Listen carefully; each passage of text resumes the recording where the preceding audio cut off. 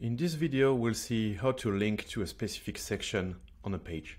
So let's say you have a page like this with a navbar and you want this pricing link to link to this specific pricing section.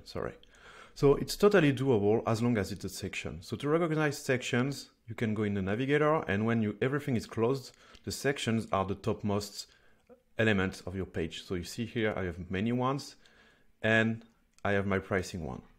So what I can do is that I can go on the pricing link element, Then if I go on settings, in link to, I will select page, select the current page, which is called link to section.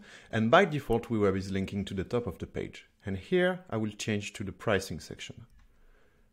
And if I go to preview mode and I click, you see that it's scrolling to the pricing section. And that even works from other pages. So this is a totally different page, but my navbar is actually the same navbar as on my previous page. So you see here, it's still linked to the previous page on the pricing section, and here it's linked to the previous page on the features section.